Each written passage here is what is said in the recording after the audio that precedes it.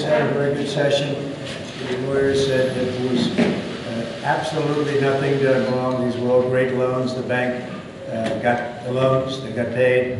The banks were in perfect condition. The bankers were extremely happy with these loans. They made a lot of money with the loans.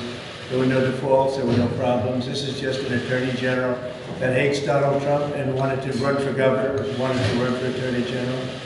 And it's a shame. I think she should be criminally liable for this. She did this to Exxon, and they drove Exxon out of New York.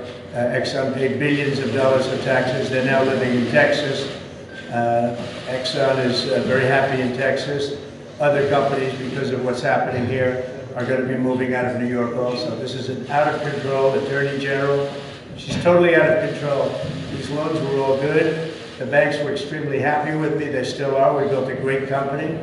We have a company that's very liquid, very strong, great assets. And she sued me because she wanted the publicity to run for office.